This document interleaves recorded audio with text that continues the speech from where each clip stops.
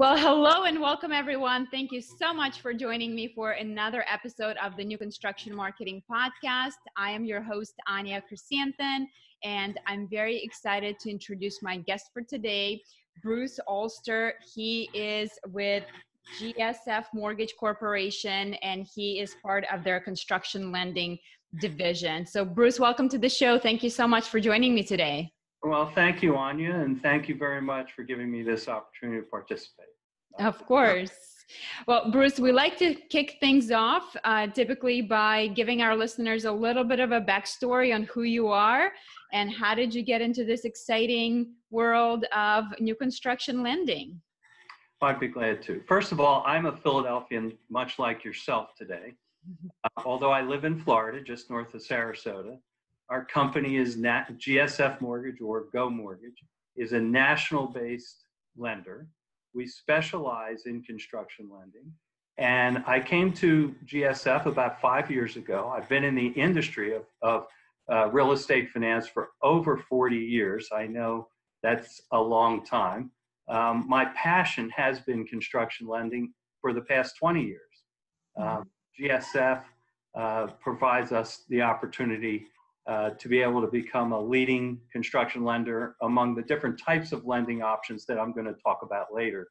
I came to the journey. I'm a graduate of University of Pennsylvania in Philadelphia, business background, and just been active in the mortgage business for that long.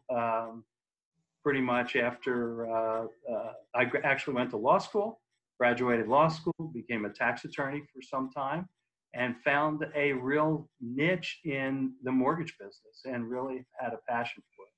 Construction lending is great because whether you're in an up cycle or a down cycle, if you're lending for construction, you're putting people to work and you're fulfilling a real need, whether it be the first-time home buyer or in some cases, I've actually done multifamily finance and large custom homes. So I've run the gamut, and it's just meeting the builders, meeting a satisfied borrower, meeting the people who work on the sites. It's just all very exciting and challenging.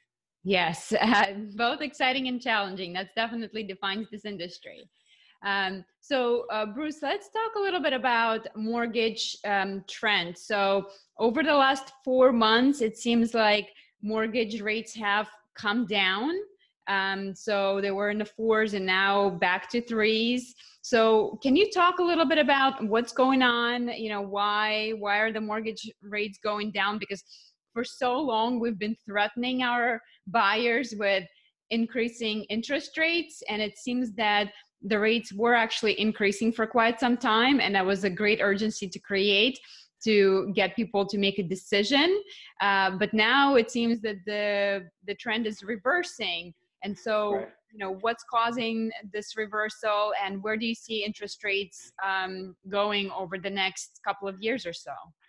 Well, it is a very interesting time. I think most of us in the lending industry are really surprised by the quick drop in interest rates. Not that we're objecting. We enjoy the fact people want to refinance, and that's become a larger part of everyone's business. The why, if I knew the why, I'd get a Nobel Prize. But the answer is really, it's one of the purest supply and demand markets there are. There is a good supply of money, and the interest rates are dropping because the perception is inflation is low. So you're seeing right now the typical bellwether for mortgage rates is the 10-year Treasury for the 30-year equivalent for the 30-year mortgage rate. And that has dropped below 1.5% consistently. And as we know, and we read in some places in Europe, there's negative interest rates. And we're not going to explain what that all means, but in the United States, it means people perceive inflation is going to be low. And the economy is doing well. There are people who think that we need lower interest rates, and there are people who think we can't go any lower. So, but right now, it's a great time to be a borrower. it's a great time to lower your housing costs, and it's a great time to buy a new home. You get a lot more home for a lower payment or equivalent payment. So Bruce, I think there's definitely been a lot more talk about changing markets recently, and we're seeing the trends, especially starting on the West Coast, that it's switching from really the seller's market to a buyer's market, and watching the what is it, the $1 Million New York. I don't know if you watched that show at all. Sure. But I mean, their whole thing is kind of the markets are going down, what's going on, the complete reversal from previous season. So, and usually it kind of starts trickling down right from the West Coast, bigger cities, and then onward. So, and I think there's so much conflicting information right now, because you do hear these trends of real estate reversal, that we are in a shifting market, in fact, that things are going to be changing, yet we're pumped every single day with the news of new construction starts are up from previous year, and the rates are going down. So all this great news kind of countering the trend that we're seeing. So I'm just wondering if the whole lowering of interest rates is kind of like an artificial attempt of our government to stimulate the economy that is kind of like on its last TikTok, so to speak, before we hit that recession. So what are your thoughts on that? What are you hearing in the industry? When you're meeting with customers, especially with the volatility in the real estate market, it's definitely a big concern for people. I know I've talked to several financial advisors who are saying that they're seeing cash flowing out of the stock market right now, and people just stashing it into money market reserves to kind of park it and wait for a more opportune time to get back into the market. So what are you seeing? Well, there's a lot of questions there and some great observations. The first and most important is the facts. And the facts are that the housing inventory in this country is well below where it needs to be to fulfill the housing demand.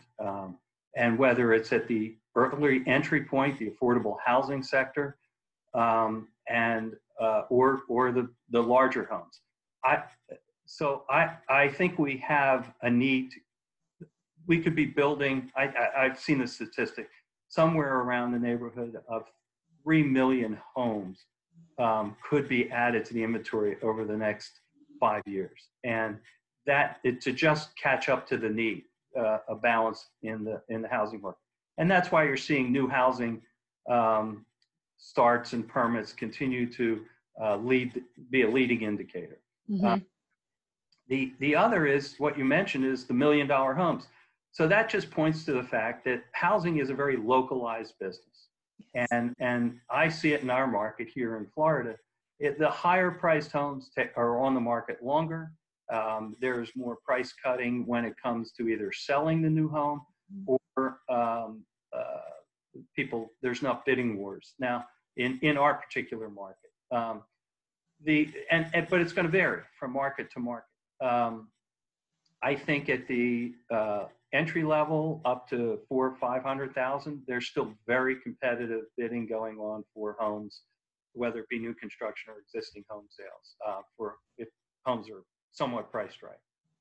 So again, it's a very localized market. I think in the construction world, we've seen changes in who is making construction loans as the pendulum has swung historically from the small local banks to the larger big banks into the non-depository lenders like mortgage bankers, known as IMBs, independent mortgage bankers.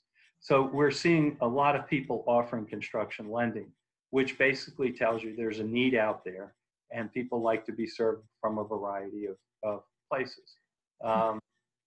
I can't predict where what the global macro economy is going to do politically or I don't believe that the government is artificially doing anything right now. I think it's a very large supply and demand market. And as long as the perception of inflation is low, we're going to see interest rates, and the economy is doing well. I think there's room to continue to stimulate. One of the tools has always been lower interest rates. Mm-hmm. So the Fed lower the rate. There are people who think the interbank rate. We think people will continue to lower rates even further this year. And if that's the case, it now is starting to trickle down to the consumer. It didn't initially, and that was a disconnect. So that was one observation I did make, that we didn't see a necessarily lockstep movement between the 10-year Treasury and consumer mortgage rates. But now it's starting to catch up for a variety of reasons, mechanical and rational reasons in the secondary, what's called the secondary mortgage market. But I believe the housing market is going to continue to add inventory in the coming years. I think builders are going to have a great run here, and I think how they use their capital is something that now we get into construction lending and how that can help support the builders building more inventory. And the government is supporting that effort in a variety of ways through Fannie Mae, Freddie Mac, and the other agencies. Yeah, so many great points there. I completely agree with you on kind of like the localized markets. And I was just looking at my market in my area as I'm getting ready to release my quarterly market update to my customers. And the inventory, it's so crazy because last year we were at a low inventory. We were about like 3 months supply. And this year we're actually 20% lower than last year. It's hard to believe it. 3 months getting lower, right? Right. So, and then if you think about real estate, 6 months is kind of like gives you that equilibrium. So anything below 6 months is considered the seller's market. Over 6 months, you're going into the buyer's market. So, and yeah, you're right. When people ask me about the real estate market in my area, it's really is the tale of two markets right now. As you mentioned, anything up to 500 is still very active, and you are seeing multiple offers. Things are moving pretty quickly in that lower market. So the first-time home buyer, lower price point, and then anything over, let's say like 600 up, you are seeing more of a increased days on the market, definitely price reductions. So it is interesting. So it goes back to the whole affordability factor. And obviously with new construction, I think it is very challenging to make new homes affordable, right? Because of the cost of the land. We have all the regulations that the builders have to comply with, which, are very restricting and, cost ineffective in many ways. Plus with, just the tariffs as well. I was talking to local builders and they're all saying, hey, I had to buy, X amount of dishwashers and appliances, basically stock up for the whole year. So it's all predetermined. So there's no picking because, if I didn't do it, then my price would have been 30% higher. And same thing with the cost of lumber, over the last year, it's increased about 30%.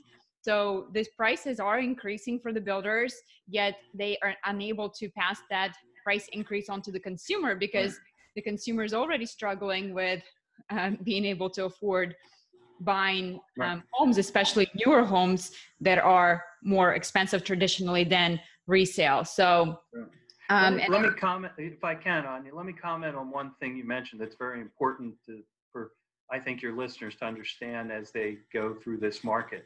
It has to get more efficient. Our whole world is becoming much more efficient for reasons.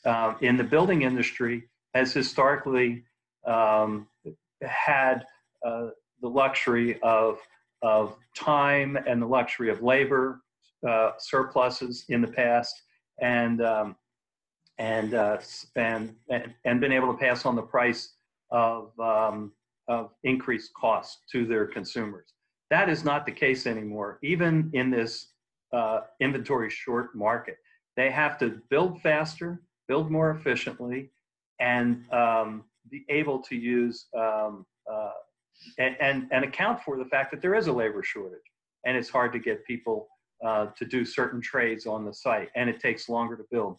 The longer it takes to build, time is money, whether they're incurring the cost or their borrower or their customer buyer is incurring the cost.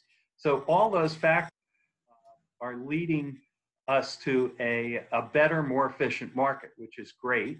It's also one of the reasons that, and I just come off about 2 weeks of travel where, and I know this may not necessarily be your market, Anya, but around the country, there's a lot of affordable housing being built off-site inside some of the major manufacturers of homes. And if you go through those homes, whether they be 1,300 square feet or 2,500 square feet, whether they be rural on 5-acre lots, or they be inner city on a couple vacant lots, these are beautiful homes, and they're built in less, and I'm convinced that it is in large part the wave of the future for the entry-level home. And because it's built quicker, it's built more efficiently, and the quality is, and lower cost, and the quality is less. The quality is more than the standard manufactured home, and it equates to a stick-built home. So those two roads are going to cross, especially at the affordability sector, and I think we're going to see more in the country. One of the hurdles, just so everyone is aware of that expansion, is the zoning rules, allowing a off-site home be delivered to a site in a community. But it's just a trend. You asked about trends, and that's coming. It's coming, and the agencies, Fannie and Freddie, and recognize it, and they're supporting it with their by encouraging lower cost financing for those homes than has traditionally been available. And we're a big supporter of that. I think the industry as a whole, the lending industry, is a big supporter of that type of program. Yeah, I'm actually seeing that in the city of Philadelphia. Recently, I had a chance to interview 2 developers, and they are they built first like manufactured homes right in the city, which is crazy because if you think about the type of homes that they're building, they're multi-family, so they're high, I don't say high rise, but they're multi-story. And obviously there's only so much that you can build as far as the height and whatnot. But yeah, they were talking about the efficiency and all the benefits of that. Right. So if we're seeing it in Philadelphia, I'm sure we're going to see it in a lot more other cities as well. So it's a promising trend for sure. Yeah. And I'd like to touch on one other point that you brought up, is the rise of the brokerages offering new construction financing. So it seems like it's definitely, when you look at lending as a whole, what we went through from the whole financial crisis to now, and how for a while you couldn't get financing, where before it was like no job, no problem, here's a loan, to we went to kind of like the complete opposite side, where you had to basically give away your firstborn child to secure financing, to now things are starting to loosen up again, and I am starting to see like 0% down financing available, a lot looser rules around credit scores, etc., and also the rise of again brokers, so basically the smaller guys who are able to shop several different institutions to provide lending. So is that, do you see it as a good thing, or is it a concern? Because, certainly we don't want to go back to what caused the financial crisis in the first place, and kind of like complete, deregulation of mortgages. Well, let's talk about it in the sense of non-construction first, then let me talk about it in the context of our topic of construction lending. In the non-construction world, there are a lot of disruptive entries into the business. known as fintechs, large technology-based lending. Quicken is a great example of a company that I want to say, math may be wrong, but 10, 12 years ago, was a much smaller company. And today it dominates the non-depository market for lending. And they are, compared to the large depositories like Wells and Chase and Citi, they are larger, or I'm not sure the league tables, but they're large. I mean, they're in the top 3 or 5 or whatever of origination. So obviously their model works. They are able to attract business. But there are people who like to, and you will find in our industry that anyone looking for a mortgage today, just like for real estate, they shop online first. And they chase rate, they chase everything, but they always, or 70% of them will always want someone local, is what I understand the statistics to be. So you're still dealing with a belly-to-belly sale for the most important transaction of your life, is your real estate loan. So so you still have people who prefer that, but they are certainly getting more comfortable with the consumer direct model done online. There's mobile notaries to close around the country. There's all the documents can be done from your mobile phone, your smartphone now. It's very common, and it's like I said before when it came to building. In lending, it has to move in the same direction because the cost of manufacturing a loan is gone up. It's a people cost, it's a technology cost. So you have to use more technology to leverage your tools in your business. So that's on the non-CP side. And that trend is going to continue. It's going to get better. It's going to get faster. The broker is the epitome of the belly-to-belly sale, being able to shop around for you and get to meet them, sit in their office. They come to you. And we all thought brokers were going away after the credit crisis because they were, the bad guys. But in fact, a professional broker serves a real purpose and really can shop around, and they earn their money. It's much different. It's generally more efficient than going to a bank and spending a long time in a bank bureaucracy. So the broker world is not going away anytime soon. And I think there will still continue to be consolidation because of the cost of doing business and the regulation among larger and larger mortgage companies, but they may be buying from the broker as opposed to originating themselves down the road. There's still room for a lot of people in this industry to serve a consumer. As construction lending is not disruptable at the front end, at the primary market by fintech. You don't see Quicken Loans offering a robust construction loan product. So why is that? Because they're not. It's got a lot more moving parts and a lot different process and procedures. So operational costs, which I've mentioned are already high, go actually much higher, and it's disruptive to an entire mortgage company's organization.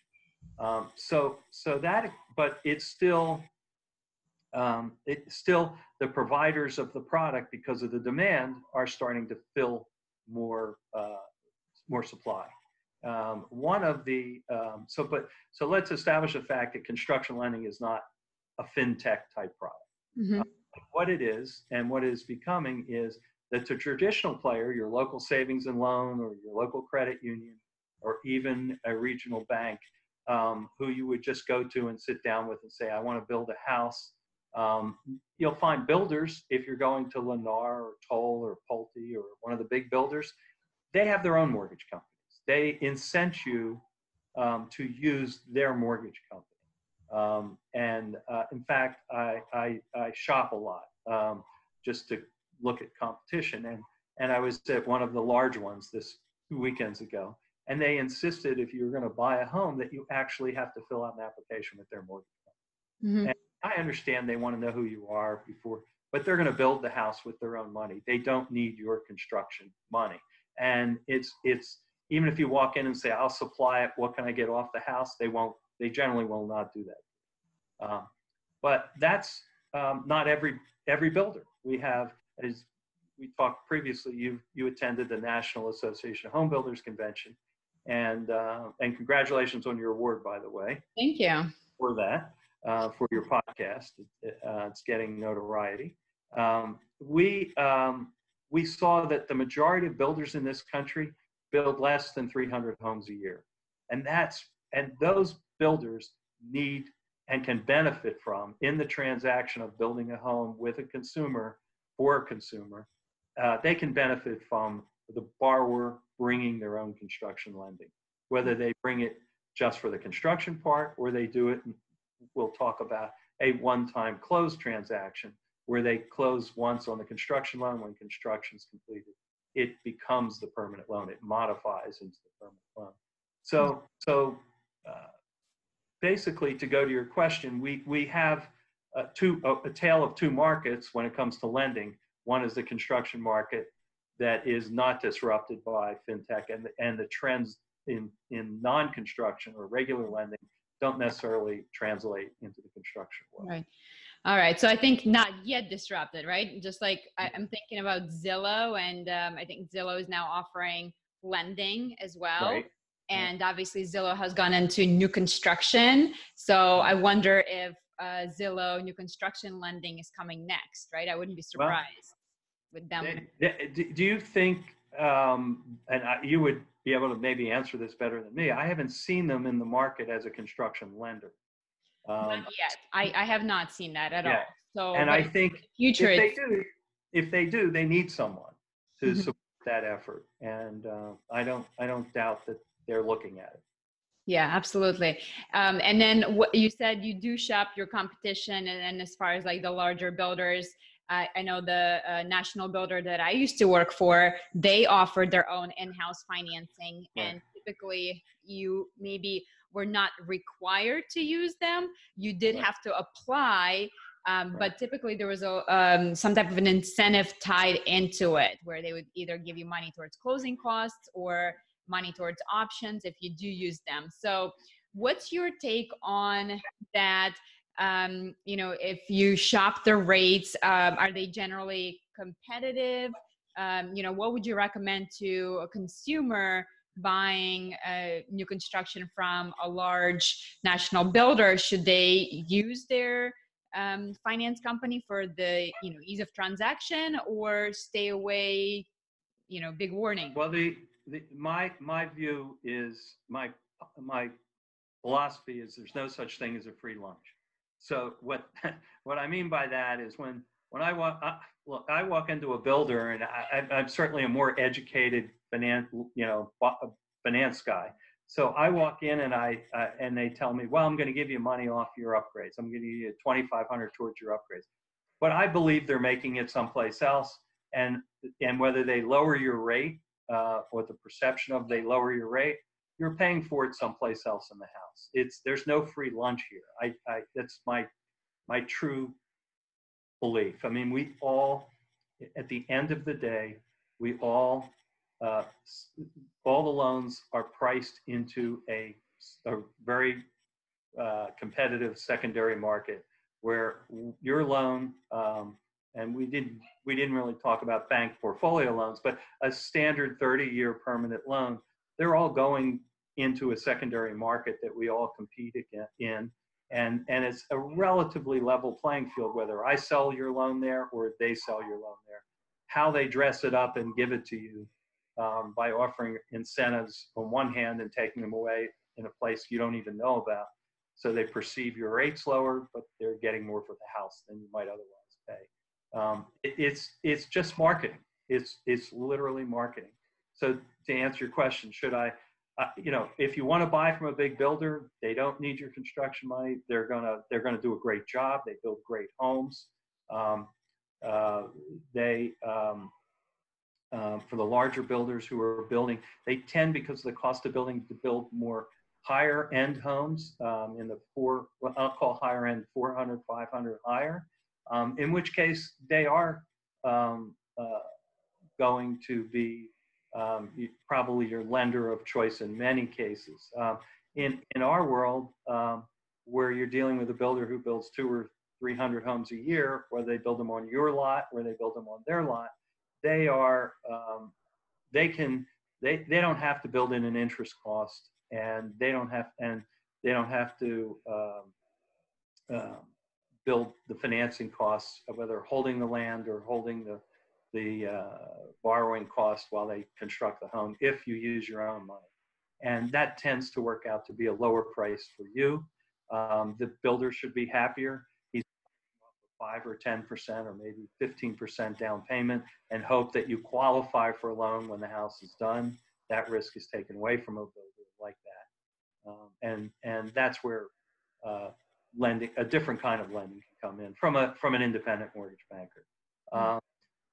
You know, if I were to review the landscape today, instead of just going to your credit union or your savings and loan or what used to thrift,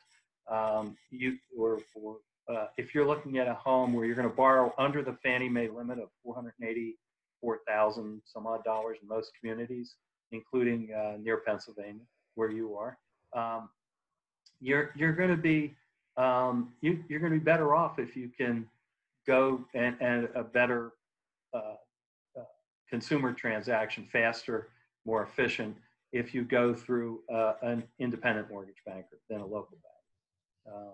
That's my experience. If you're going to go to the jumbo route where you're building $1.5 million home, you want your relationship to be with your Merrill Lynch broker or Bank of America or Wells Fargo or Citi or a regional bank like Regions or BB&T or whatever.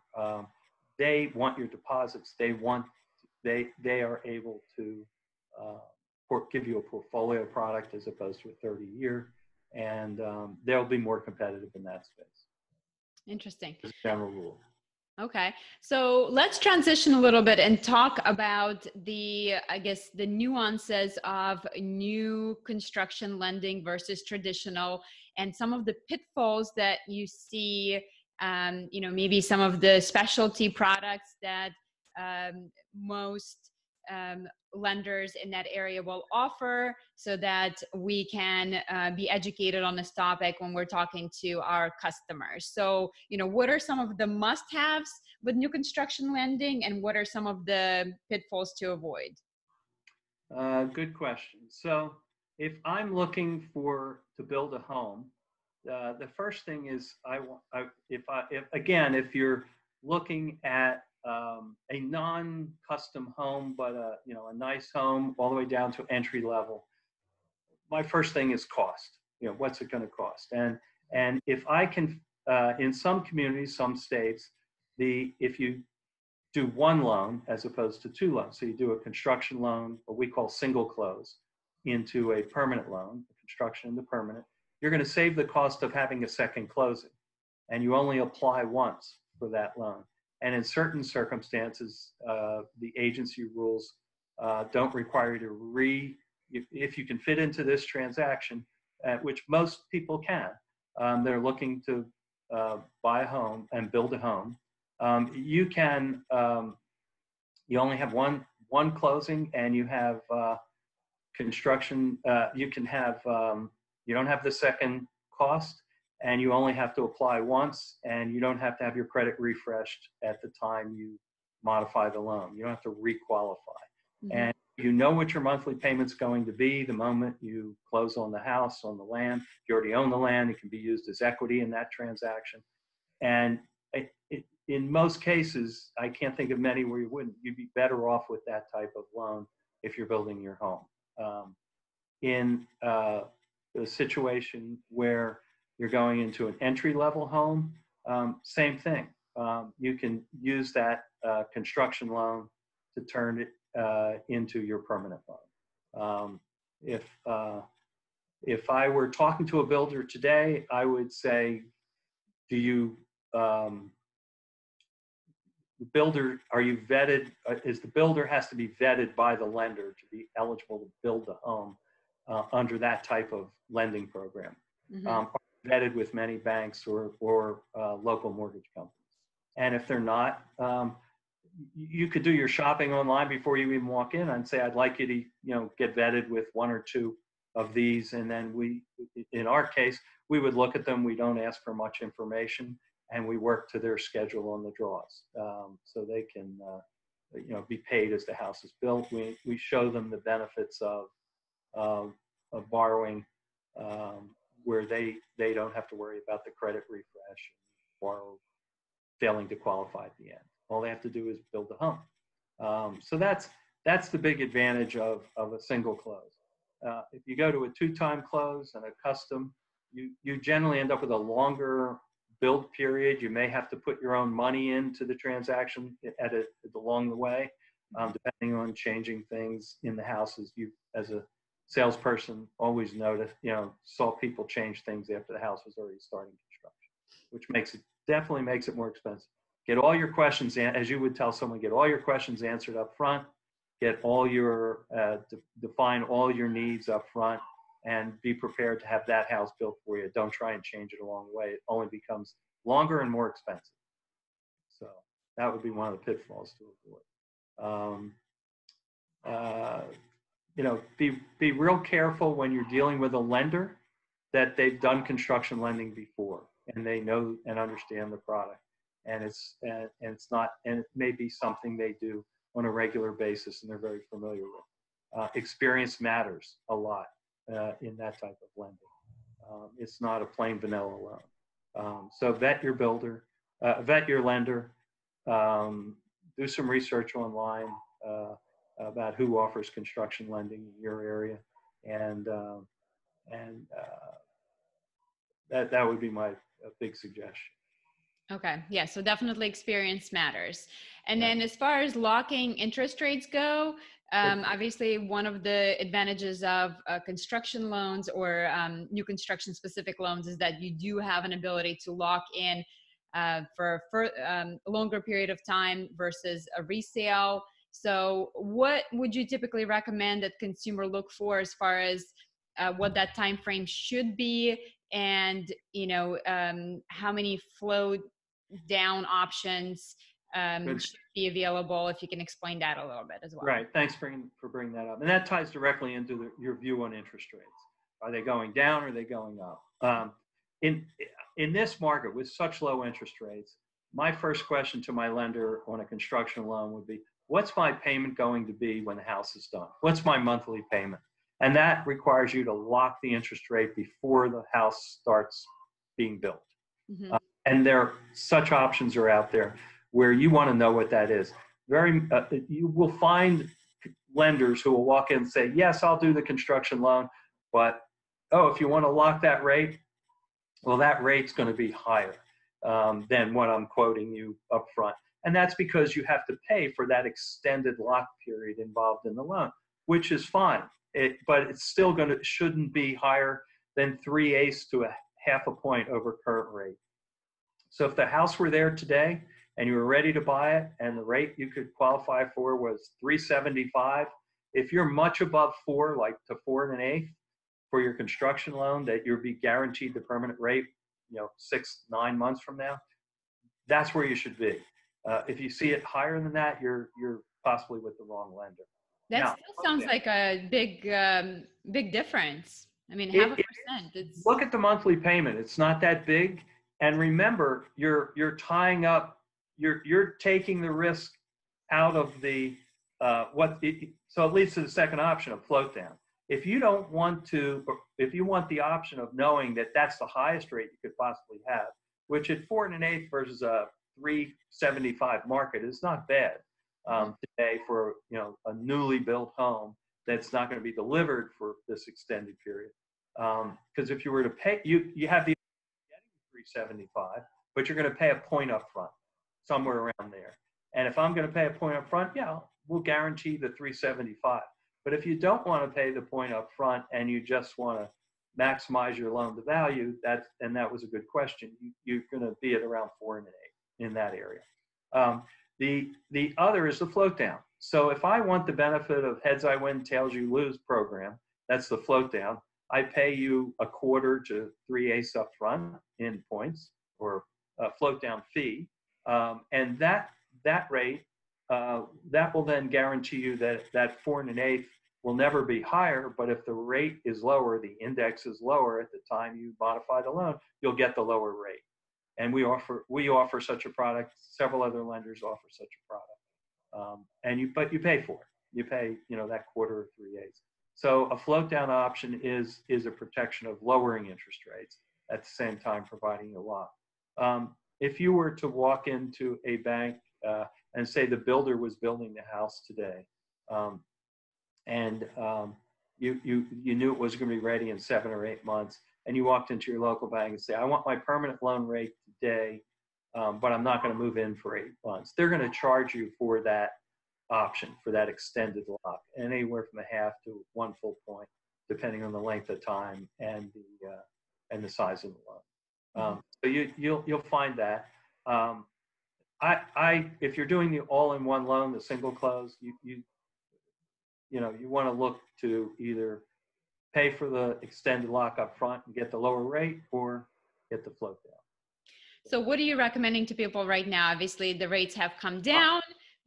I tell people the best deal out there to me is lock in your permanent loan rate today. Okay. Pay the point up front. You're building a new house. Most people building a $500,000 house, it's generally their second home. They've had additional savings or a different place in their income cycle, or in their life, in their careers, and you can save by putting $4,000 down. You can lock in that low rate today for in the future, and I encourage people to do that. There are other options of building it into the loan. I don't encourage. Not many lenders do that, and it gets confusing. I would say 2 things. One, do that type of transaction. I think you get the most bang for your buck. And secondly, don't worry about the construction period interest rate. There's generally two options with it, depending on what type of loan you get. During that construction period, people worry about, well, I'm going to be making 2 payments. If they can afford it and it fits their budget, they should. They only pay for what's been dispersed on the loan. But the difference in rate from a bank versus an independent mortgage banker may be 2% in difference in rate. Do the math. It may be $500 over the life of building the home, or $600 over the life of building a home. It's not a lot of money in that rate differential. If you're doing a government loan, like an FHA, which goes to 96.5%, or a VA, 100% for our veterans, you can actually roll that interest into the loan itself. So instead of borrowing $400,000, you borrow $412,500, and you never make an interest payment during construction at all. So you talk to your lender. You have options for construction interest during the how you handle construction interest during construction, and I would encourage you to talk to your lender. But I like that 1% down. Give me the lowest rate I can get today, and move on. All right, makes sense. And lastly, to wrap things up, what is your take on the future of Fannie and Freddie? Obviously they have repaid their debt, so to speak, to U.S. government. There's a lot of talk about them going, on their own, or people are talking about splitting them up into several different entities. So what do you see happening with that? Yeah, what you said is true. They're a money machine for the federal government now, and that's served it well. And then more recently, of course, we've heard that the government has an initiative to set them on their way, and let them take more risk than the federal government. And you've heard more drumbeat around that.